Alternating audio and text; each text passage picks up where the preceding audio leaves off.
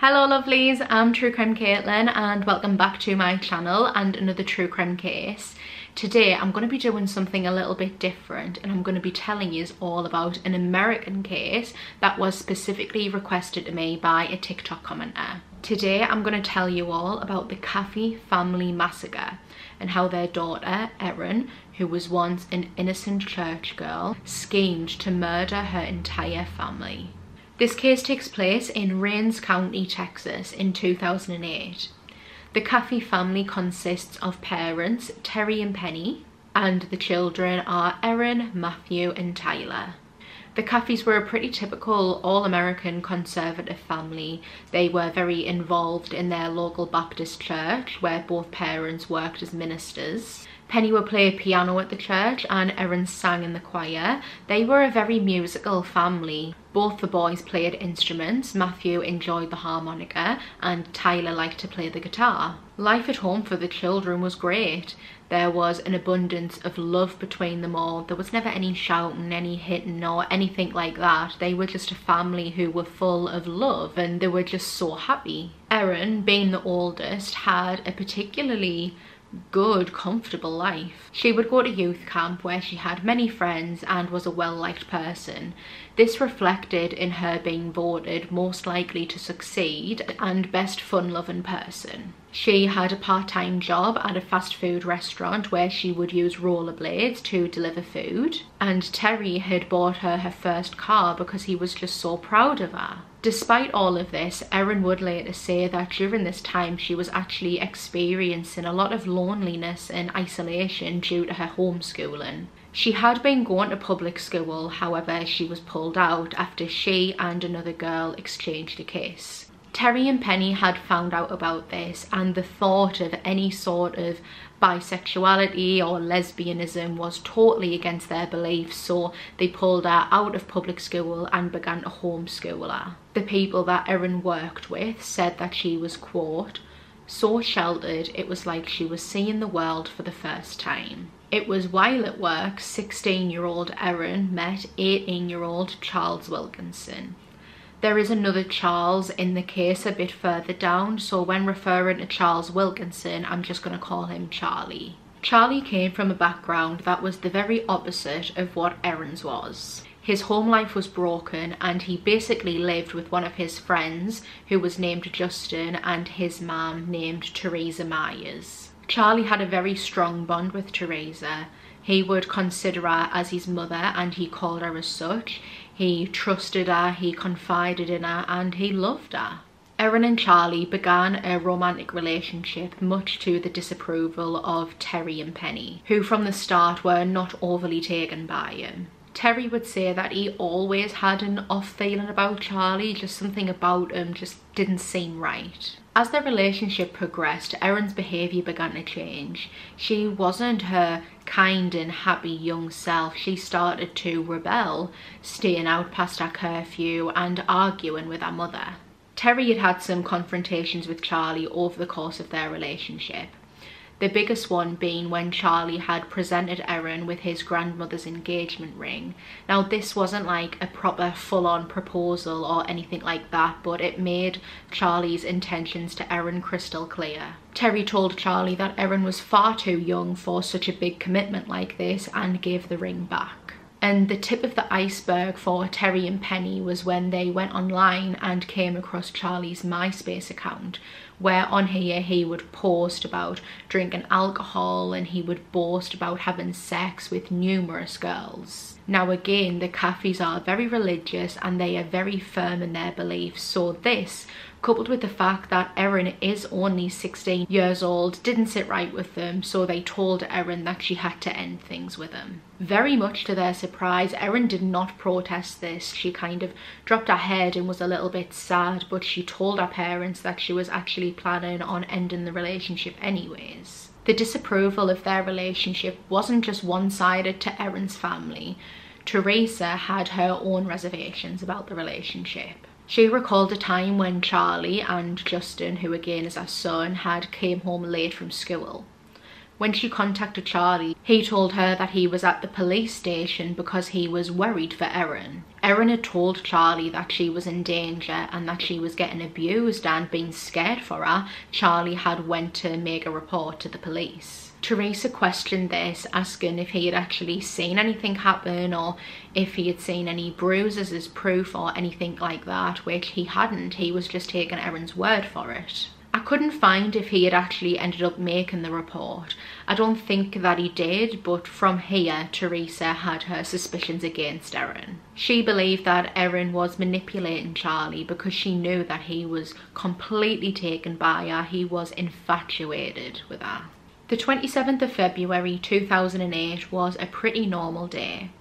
After attending church, Erin went to see Charlie and was supposed to be breaking up with him. When seeing Charlie, she told him of the ultimatum that her parents gave her, but then also offered a solution. She told him that the only way they could be together were if her parents were killed. Charlie supposedly did propose other ideas, such as simply running away or even impregnating Erin, so then her parents would have to accept their relationship, but Erin did not want any of these. She was very firm that the only solution would be if her parents were killed. They made a code word, which was fumbar, which doesn't really have any sort of meaning, but they both knew that whenever they were using this word, they were discussing the pending murders. Around midnight, 3 days later, on the 1st of March, Bobby Johnson and her boyfriend, Charles Wade, picked up Charlie and took him to Erin's house. The boys were armed with guns and samurai swords, so everyone in the car knew what was going to happen. When they arrived, the Caffey family dog started to bark at the arrival of the car, so they turned around and left. Over the course of this time, Erin was ringing Charlie over and over a dozen times, checking where they were and giving instructions. And on the last call, she said, quote, "Where are you? I'll take care of the dog. I'll keep the dog quiet. You need to come back." And so off they went back to the house and picked up Erin. They then drove to a cemetery where they sat for an hour discussing what they were about to do. When they arrived back at the house, they parked further down the road. Before leaving, Charlie turned to Erin and told her that if he was going to do this, he could not leave any witnesses, so her 8 and 13-year-old brothers would have to be killed too. To this, Erin responded coldly, quote, "I don't care, just do what you gotta do." And so off Charlie and Charles went, leaving Erin and Bobby in the car. During this whole period directly before the murders, Erin supposedly never reconsidered or showed any doubt or hesitation about what she wanted to happen. Charlie and Charles had made entry into the house through a door that Erin had conveniently left open for them. Charlie wasn't a stranger to the house. He had spent a lot of time there, he had ate there, he had spent many hours there with Erin and with her family, so he knew his way around it and he knew exactly where everyone's bedrooms were. Terry recalls it being around 2 AM when his bedroom door burst open, slamming against the wall, awakening him. In those first few dazed and confused seconds of being woken up, Terry initially thought that it was Tyler stood at the door after having a nightmare, but little did he know he was about to be in a real nightmare. It was not Tyler at the door, it was Charlie, who instantly began firing bullets into the room. The shooting was aimed at Terry and Penny. Terry would be shot at least 11 times, and while shooting at Penny, the gun jammed. This is when they bared the samurai sword and began an attack on Penny, almost decapitating her. Throughout this, Terry is in and out of consciousness. Hearing all the commotion and recognising the attacker, Matthew shouted from upstairs, quote, "Charlie, Charlie, why are you doing this? No, Charlie, no. Please, why are you doing this?" Both Charlie and Charles ascended the stairs to the bedroom of Matthew and Tyler. It was Charles who shot 13-year-old Matthew, and then they both took turns stabbing 8-year-old Tyler to death. He had been so terrified that he had attempted to hide in his closet. After this, Charles and Charlie had stolen money and a safe before dousing the house in lighter fluid and setting it alight. By now, Terry had regained consciousness, managed to get to his feet and tried to race to his boys upstairs. But when he opened his bedroom door, he was met with a wall of fire blocking him in. He was forced back into the bedroom, where he turned to see his wife lay on the bed, and he knew straight away that she was dead. Because he was in and out of consciousness, he didn't know the fate of his children. He didn't know if his boys were dead or alive. He didn't know if Erin was dead or alive. He just knew that he needed to get help. And remember, Terry has been shot 11 times. He is losing tons of blood, and he is still trying to do whatever he can to cling on to life to get help for his family, telling himself, quote, "If I die here, I may not be able to tell who did this. I've got to stay alive to identify the killers." The house was now engulfed in flames, so the only way out was through the bathroom window of their ensuite. Somehow Terry had managed to climb up to the window and kind of throw himself out, falling from the first floor to the ground. Looking back on their home, he knew that his family was gone. The house was roaring with huge flames and the roof had begun to collapse. He crawled 500 yards to his neighbour Tommy's house, and this took him over an hour. It was around 5 AM that the 911 call for help was made by Tommy. The operator asked Tommy where Terry was bleeding from, to which he replied, quote, "Where isn't he bleeding from?" Terry's first words to the first officer that came to see him were, quote, "They're all gone," followed by, quote, "Charlie Wilkinson shot my whole family." Terry was then rushed to the hospital with his severe injuries. He was in bad shape, covered in blood, mud and soot, but he was alive. After the murders, Bobby and Charles dropped Charlie and Erin off at his brother's trailer. In the car drive, when describing the events of what had just happened, Erin responded to it saying, quote, "Holy shit, that was awesome." While her whole family were dead or dying and her home was burned to the ground, Erin and Charlie laughed, joked and had sex. Back at the scene, firefighters tried their best to put the fire out. The house was well past being able to save and was eventually reduced to ash, dust and debris. The charred bodies of 39-year-old Penny, 13-year-old Matthew and 8-year-old Tyler were all found, but where was Erin? After Terry's tip-off of who had done this to his family, the police zoned in on the trailer. Charlie was arrested and a search of the trailer was carried out. It was so messy and cluttered that they didn't even know where to start. There was a mattress on the floor, there was clothes and mess just thrown and scattered everywhere, and an officer spotted what he at first thought was a wig. He went to pick it up to move it out of the way, just to realise that this was actually Erin's hair. Upon her hair being pulled, Erin's eyes shot open and she began her tale of lies. All 4 of the accomplices were arrested and questioned. Erin initially fabricated a very convincing story. She told investigators that she had woken up and her room was full of smoke. She was then kidnapped at knife point and drugged, and that the officer who pulled her hair was the first thing that she remembered from being drugged. The clothes that she was wearing was taken in for evidence, and she also had a toxicology test ran. Both of these would aid in proving Erin's lies. Her clothes, first of all, had no smell of smoke on them, which showed that she wasn't in the house at the time of the fire.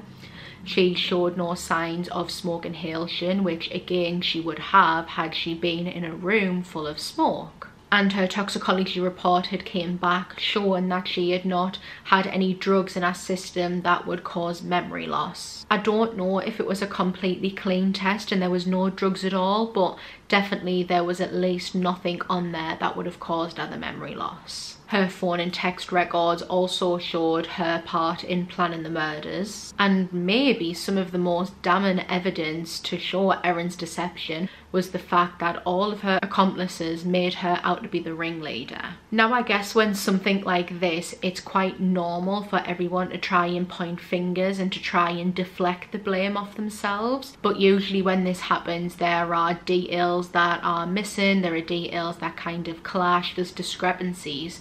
But what Charles, Charlie and Bobby all told investigators about Erin matched perfectly. During his questioning, Charlie admitted to shooting Terry but denied shooting Matthew. He explained to investigators that the whole murder plan was Erin's idea. It was hers solely, she wanted to do it, and he even told investigators how he wanted to do something else like the running away or impregnating her, but Erin wanted the murders to happen and she pushed him to do it. Charlie truly believed that Erin was his soulmate, was the love of his life, that they were going to spend the rest of their lives together, so when Erin told him that this is what she really wanted, he complied out of love for her. Bobby told the investigators that Erin had told Charlie over and over about the abuse that she suffered from her parents, and she kind of used this as Charlie's motivation to get him in on the murders. Again, this was something that just was not true. There was not any violence in the house, and investigators even said that Erin showed no signs of abuse. There wasn't a single scratch on her. Charles Wade said he agreed to help in the murders because he was promised a payment of $2,000. Erin, Charlie, Charles and Bobby were all charged with capital murder, and because they're in Texas, that meant the death penalty was on the table. Initially, Terry wanted to pursue the death penalty for the two boys that massacred his family, but he did eventually request they be spared the death penalty, saying, quote, "My heart tells me there has been enough deaths. I want them in this lifetime to have a chance for remorse and come to a place of repentance for what they have done. Killing them will not bring my family back." Charles and Charlie would go on to be sentenced to life imprisonment without the possibility of parole. Bobby is serving a minimum sentence of 20 years and Erin is serving a minimum sentence of 42 years. Terry holds out hope that he will live to see the day his daughter is no longer behind bars. Despite being fully aware of Erin's involvement in the murders, Terry has stood by her. He stood by her through the whole trial and has stood by her since. He told her that even if it was her that had pulled the trigger, he would still love her and he will continue to love her through thick and thin. This was very controversial, but Terry doesn't care about anyone else's opinion. I think it's very easy for us to form our own opinions too. Like, if Erin hadn't planned and pushed this murder, Penny, Matthew and Tyler would all still be alive. But to Terry, Erin is all he has left of that life. She's all he has left of that family unit and all he has left of his children. So mentally, could he lose her as well? Many people say that he is in denial and he says that this is not true. He understands Erin's involvement in the murders, but he believes that she was just an easily led 16-year-old girl who got mixed in with the wrong person. Terry has finally got to a place where he can forgive Erin. He has forgiven the other 3 accomplices, and the last person he forgave was himself, and he said that that was the hardest. For a long time after the murders, Terry would sleep with a gun on his chest in his hands. Most nights he would experience nightmares, hearing the screams of his family or hearing the gunshots that killed them. Terry visits Erin at the Hilltop unit in Gatesville, Texas as much as he can. He is now remarried and has stepchildren. He wrote a book titled Terror by Night, which details the night of the murders, and he also co-wrote a book named Blind Sight. Erin is still incarcerated and she has said the first thing that she wants to do when she gets released is go to the graves of Penny, Matthew and Tyler and pay her respects. And that is today's case. It is a truly devastating case and just shows that these cold, callous, calculated killers can come from any background really. I know that a lot of these killers are stereotyped to come from these really bad and not so great backgrounds, but killers can come from anywhere. I think that Terry Caffey is one of the strongest people that I have ever heard of. How he has managed to forgive these people who ripped his family away from him and is building a new, better relationship with Erin. Like I said earlier, Terry gets a lot of hate for his forgiveness of his daughter, but he doesn't care. Erin is his daughter and he stands by her, he loves her and he forgives her. Thank you all so much for sitting and listening with me today. I have linked all of my social media in the description box below if you would like to follow me on any of my other platforms. I also cover true crime cases on my TikTok as well. I have linked all of my source material in the description box too. Please don't forget to like and share this video, and if you haven't already, please make sure to subscribe so that you don't miss any of my future uploads. Again, thank you all so much for watching, and I will see you all on my next one.